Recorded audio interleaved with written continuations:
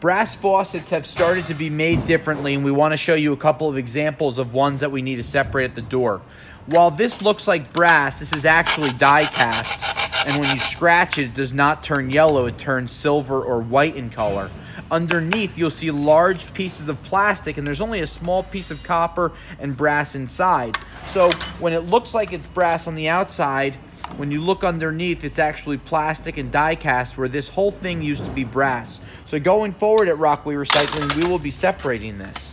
Then you would get a piece of brass sink, which is actually brass. When we scratch it, you can hear it's a little softer, brass and brass, but underneath there's plastic, and then even underneath this, they're making them more and more with large pieces of steel. So we're gonna start separating these, and these pieces of stainless have to be cut off, and the steel or plastic has to be removed to get a clean brass price. Otherwise, you're gonna end up getting a dirty die cast or a dirty faucet price. Thank you.